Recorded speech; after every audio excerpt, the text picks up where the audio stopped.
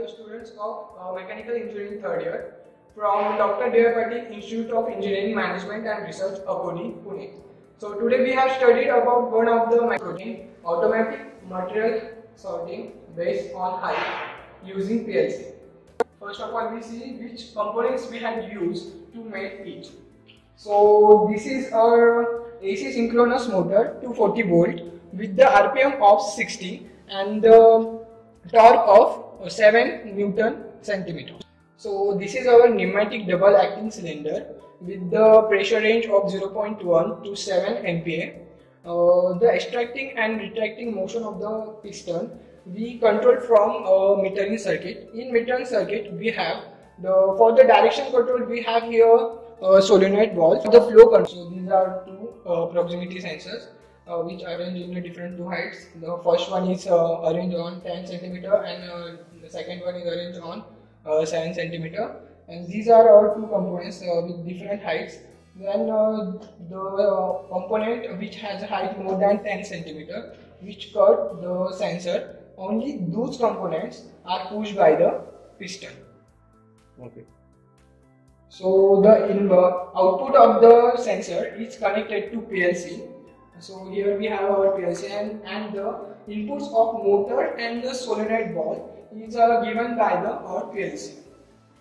So this is our PLC and this is the controller of our PLC. You can see here the upper ports and lower ports. The upper ports indicates the inputs of our system, and these are in 12 ports. There are 12 ports as inputs, and the lower side of the controller this indicates our input ports.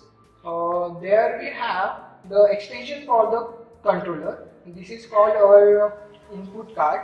There we give our system inputs, and there we have our output, which we given to our inputs, which given to our motor and solenoid valve.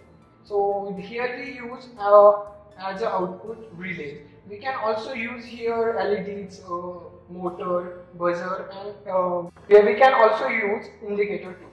This PLC is manufactured by Allen Bradley, and this is the Allen Bradley 1400 series PLC. So I have to mention here another one thing about PLCs. Every PLC has its own software. So here for the uploading the program in the controller, we have here RS Logic software. For Allen Bradley 1400 series, here we use RS Logic software. This software we used for download our program in our PLC. So this is our interface of our software. So you can see here both the lines, vertical lines and horizontal lines. The horizontal lines are called rungs and vertical lines are called rails. These are our inputs that we are indicated as a start switch and stop switch. This is normally open switch and this is normally close switch. And as an output, here we use binary 0. This is our binary 0. This binary 0 which gives us digital output. This binary 0 is internally connected with a binary 0 B3:0 switch, which is normally open. This normally open switch is latching with our start push button, and this arrangement of circuit is called latching. Here we use this latching circuit for continuous output. Here we use one of the timer called timer on delay. This timer has two outputs called timer enable bit and timer done bit. In this timer, there we have to control some parameters like timer, timer base, preset, and accum. When our accumulation timing reaches to our preset value, then our timer will get on and give the output as a timer done bit. So these are two our proximity sensor. These are connected to two switches which are normally open. One is a top proximity sensor and another one is a bottom proximity sensor. Both are PNP type inductive proximity sensor. Then this is our binary 3 B3:0, which is a switch which is normally closed. Then this is our binary 1 B3:0 coil, which is internally connected with the binary 1 B3:0 switch, which is normally closed, normally open. This binary switch is connected across our sensors. This first one, I have to mention here another things. The top proximity sensor is arranged on our height on of 10 centimeter, and bottom proximity sensor is arranged on height of 7 centimeter.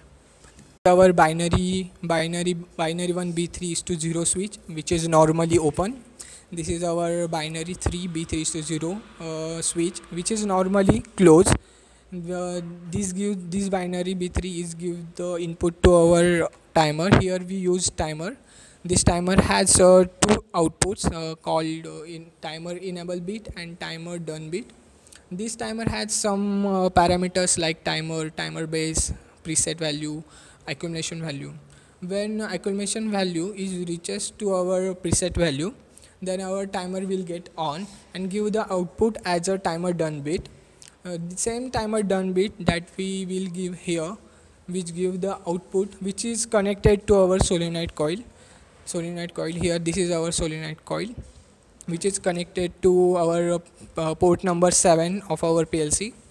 Then this is our solenoid switch, which is normally open, which give the input to our timer. This is our another same timer here we use, which gives our timer done bit as a output.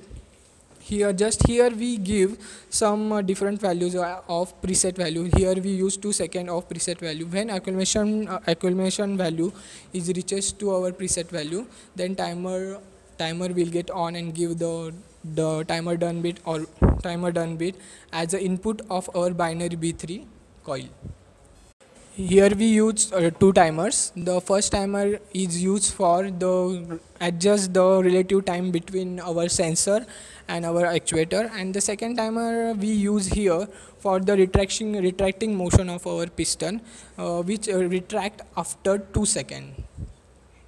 This is binary B3 coil will get energized then by the timer done bit as a input. This is our last rung.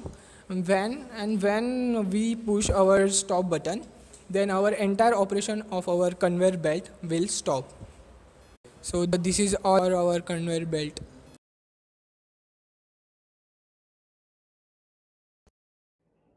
Now let us see the working of automatic material sorting. Then this is start switch. We have to push button for starting. There is an input with the help of PLC for motor, and motor is connected to the roller with the help of nut arrangement, and another roller is connected freely supported with the help of bearing. How our project is run, and this is our component which height is more than our first 10 centimeter.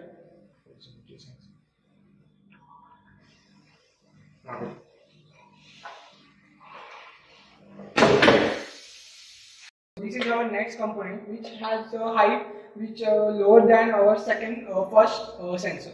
So let us see what happens when the lower height object is going through our sensor.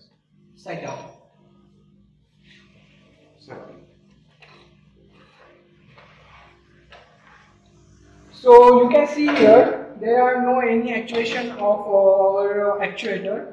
This is happen because the height of our component is lower than our first. So we can here again we check our operation.